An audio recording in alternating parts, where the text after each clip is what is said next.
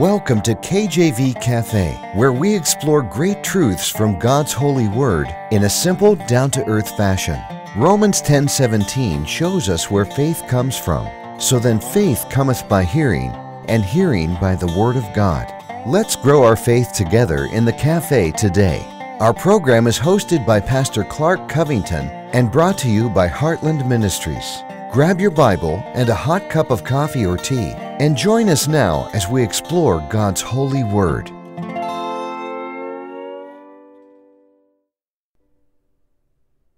Thank you for joining me today. Good to be here. So glad that you are here with me at the cafe today.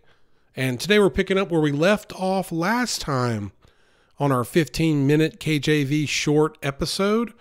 This is part 2 of a 2-part message on disobedience, what the Bible has to say about disobedience. And before you change the channel or turn it off, because I know a lot of people don't want to hear about that, they want to be disobedient, if you will, this actually has a beautiful message to it. This message is beautiful because it reflects God's love, His long-suffering nature, and the cure to disobedience or Christian rebellion or lost person rebellion. It discusses the cure, the remedy, amen? So hang in there. This is a good message, what the Bible has to say about disobedience. Now, if you listened last time, you'll remember we went over Proverbs chapter 1, verses 23 through 33. And hopefully you heard that. If you didn't, it is a wonderful piece of scripture that deals with how God, I believe, would respond, as the Bible shows us, to disobedience. And the idea that God had given His counsel and they wouldn't take it. People wouldn't take it. He would have reproof. He tried to reprove people and they would not take it. They despised it. So not only would they reject God's reproof or chastening, but they despise His reproof and chastening. And they end up eating the fruit of their own devices. They end up even leading the simple astray, and they'll have to answer for all those things. And yet those that hearken or listen unto God will dwell safely and be quiet from even the fear of evil. Not just quiet from evil or safe from evil, but safe even from the fear of evil. Amen. And that's a wonderful message that God gives in Proverbs 1:23 through 33, also outlining how He deals with disobedient. And that's just one of many scriptures. If you go through Scripture, you can clearly see that God calls people to be obedient, whether it's Israel, His chosen people, whether it's the Gentiles that have been saved and that are now part of the body of Christ, or whether it's the lost person that He wishes none pass away without coming to a repentance, coming to a knowledge of Jesus Christ as Savior and Lord. Whoever it is, God's calling for obedience.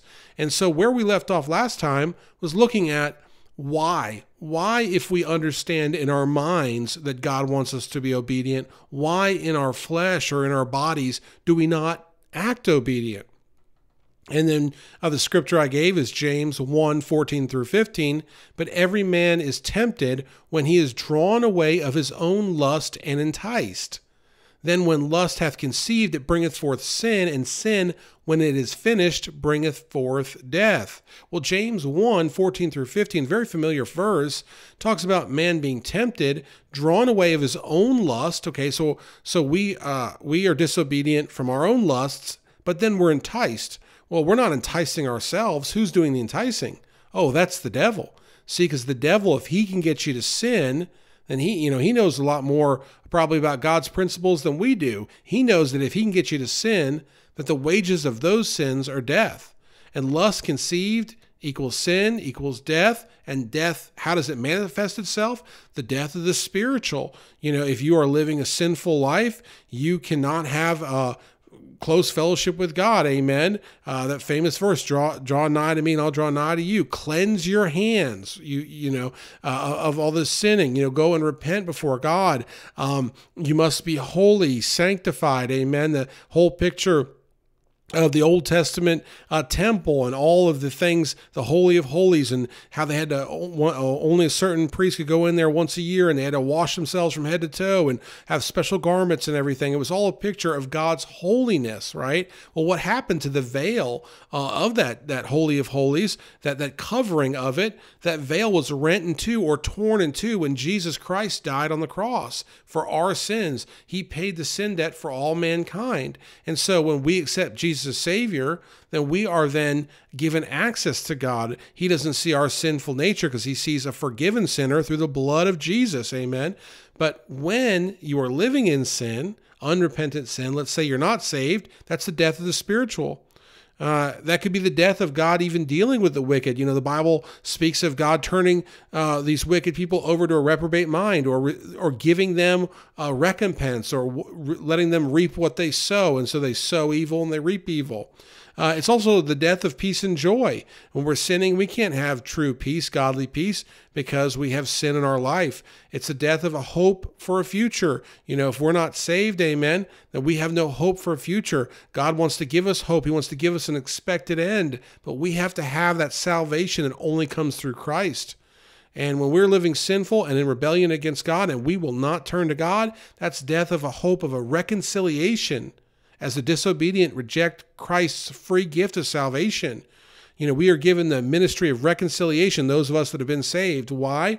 Because we are reconciled to God through Jesus Christ, through his blood, amen. And he has left us here for this season until he calls us home at the rapture, or if we have a natural death, whatever it may be. When we're to be absent with the body is to be present with the Lord for the believer. But he has left us here for this season to help reconcile others to God through the gospel of Jesus Christ. That's how we are able to approach that throne boldly. That's how we as unholy sinners are able to have fellowship with a holy, 100% righteous God. It's only by what Jesus Christ did on the cross. And so we see that disobedience, it gets in the way of it. And if Satan can just get you to be disobedient all the time, then you'll be far off from God. You'll have reprobate mind, and you'll be joining him in hell, unless you're saved, and then you'll just be miserable. Because if you're saved, once saved, always saved, we believe in eternal security, not a works-based salvation. It's nothing you can do. The Bible actually says that our righteousness is like dirty, filthy rags, amen? So our righteousness is nothing to God. But if you're saved and you're disobedient to God, you're missing out on heavenly rewards. You're missing out on fellowship with God. You're missing out on closeness with God. And as many preachers have pointed out in the past, if you're saved and you're consistently disobedient with God, to God's ways, and it doesn't tear you up and it doesn't convict you, then you really need to check if you're really saved, amen? And I'm not trying to preach anyone out of their salvation, but you should be feeling a conviction. I know myself, if I sin, if I mess up, I'm immediately repenting before God. I feel awful, right? And that's the way it should be for the believer. But so many today, they don't even know, or they don't even know when they're sinning. They don't even know what God considers a sin. And that is the problem.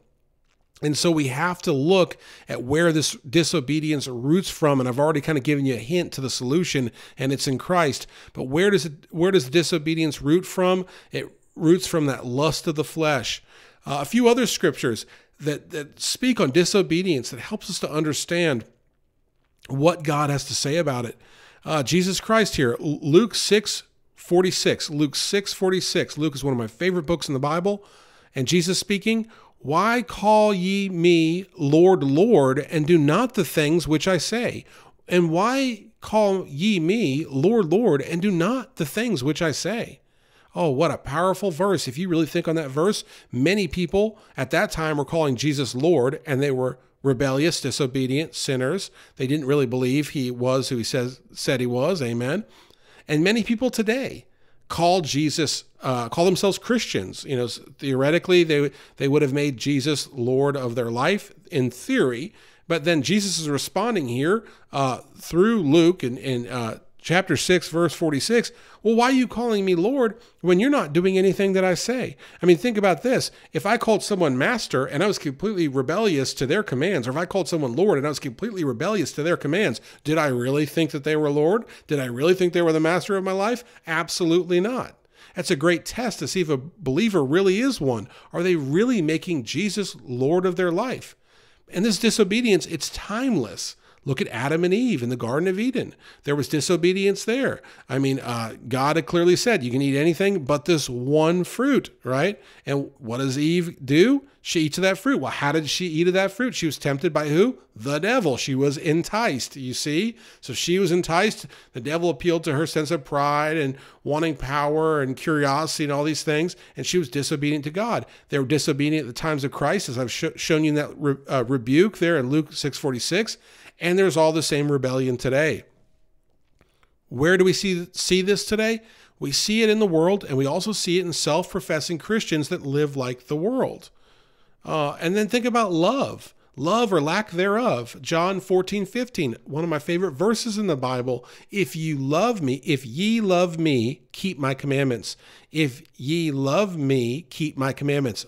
I had this printed up on a t-shirt, amen, because it's just such a powerful verse. I mean, it really does cut. It really does step on toes. If ye love me, keep my commandments. Again, Jesus speaking, saying, okay, you say you love me, go ahead and keep my commandments, what I've commanded you to do. The implication here is if you don't keep or even bother to know his commandments, you don't love him. How do you treat those that you love? Do you care enough to know about them and to, learn what they like and they dislike and try to meet their needs and so forth and follow what they want you to follow? I mean, again, it goes back to the previous scripture. Why are you calling him Lord and not doing what he says to do? Why are you saying you love him and then you deal with him despitefully and you hate him and you're rebellious against him?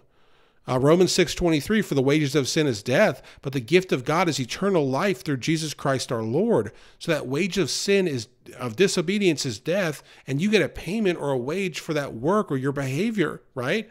And that's what your wage, you're given a payment for what you've done, and your payment for that disobedience is death. And we have to understand that without personal salvation, by trusting in Jesus Christ, it's not possible to be reconciled by God, with God. It's not possible. He is the only way. No man cometh to the Father but by him. Amen. And so we must look to change. In Ephesians 2, chapter 2 there, in the beginning, it speaks of, in time, and you hath he quickened who were dead in trespasses and sins, wherein in the time past ye walked according to the course of this world, according to the prince of the power of the air, that's the devil, the spirit that now worketh in the children of disobedience, among whom also we all had our conversation in times past in the lusts of our flesh, fulfilling the desires of the flesh and the mind, and were by nature the children of wrath, even as others.